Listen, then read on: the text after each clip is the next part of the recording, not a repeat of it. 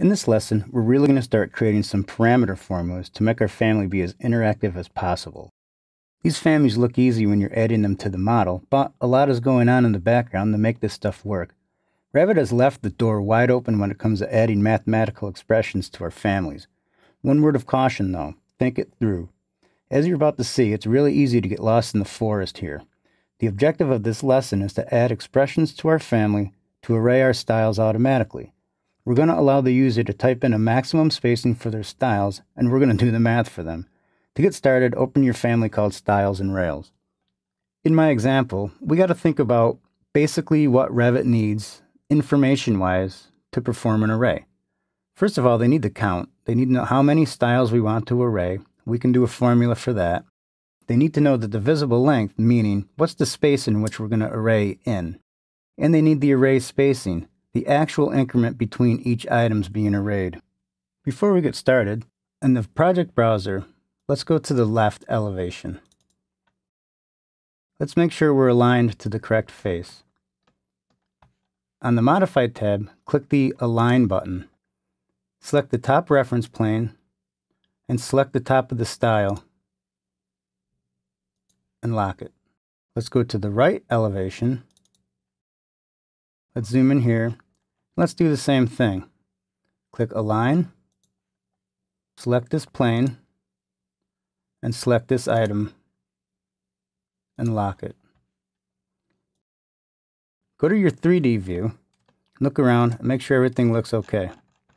In a family this complex, you definitely want to make sure everything's in alignment before you start throwing a lot of formulas in there, or you'll find yourself going back and redoing some work. I'm going to hit Escape a couple times.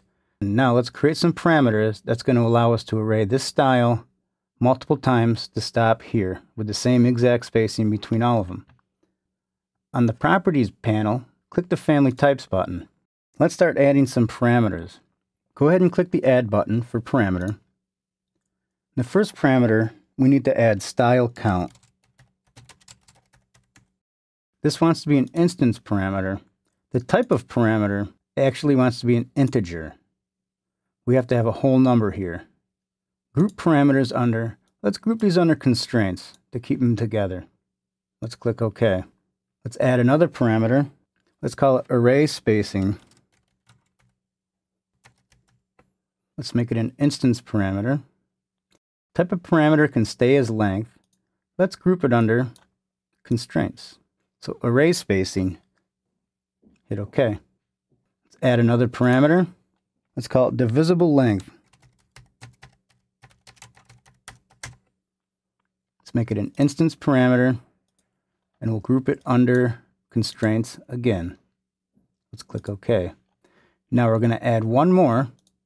We're going to call that Max Spacing. It's an instance parameter, its length, and we're going to leave it under dimensions. We're going to hit OK. What's going to happen here is this. The user is going to type in what they want their spacing to be. This number is going to drive all these other numbers up here. So let's put a max spacing in now. Let's just go 1'6" and hit enter. Let's hit apply.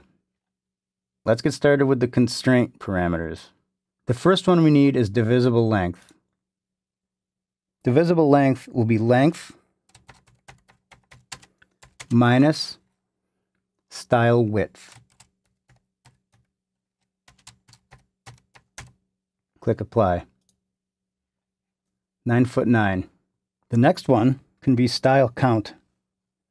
Style count will be divisible length divided by max spacing.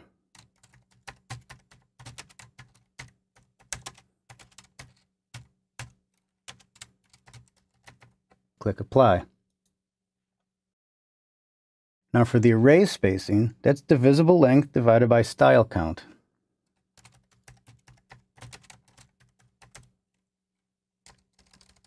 Make sure it's upper lowercase.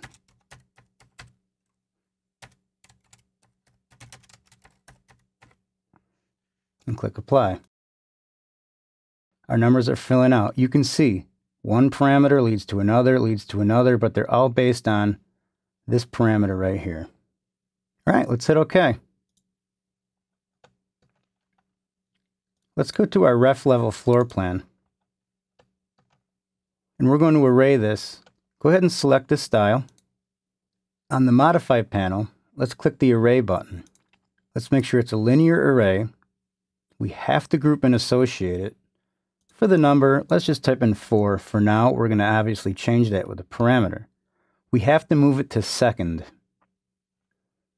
What that means is we're going to array this, but the spacing is determined by the increment we have here. So I'm going to pick a point here, and let's just come in maybe 1'6", and then hit escape a couple times. Go ahead and select any one of these, and come up here, and you'll see that you hover over the count. Go ahead and select this line. We can add a parameter to that. The parameter is going to be style count. That's the only parameter that it'll accept, so we're going to do that. They're not quite even yet, but that's okay. We're going to fix that. On the Measure panel, click the Aligned Dimension button. If Revit wants you to save, it's always a good idea to do it. Click the midpoint of that style and the midpoint of that style, and pick a point down here and hit escape. Now select this dimension. Let's add a label to that, and that's going to be array spacing. See that? I think we better test this live. Save it if you haven't saved it already. Let's start a new project. Let's go to the purple R, New, Project. Template file will be architectural. Let's hit OK. Let's draw a wall. We'll put it right here. Doesn't have to be anything special. Now let's go to the south elevation. Hit Control Tab and hit Control Tab again. Now click Load into Project. Okay. In Elevations, let's go to South Elevation again. On the Architecture tab, click Component. Now Revit wants us to specify a work plane. That's fine. We're going to leave it on Pick Plane and hit OK. Come down to the wall. Once you see the entire wall highlight, pick it. We're going to pick a corner here. We're going to come down and we're going to pick a corner here. Go to a 3D view. And I think we're good. Let's test one more thing. Go ahead and select the component. Let's see what happens if we change the max spacing to 2 feet. Spaced it out. Wow, that's a lot of parameters. You can see where if we slip up on one little thing, it could take a while to trace our steps.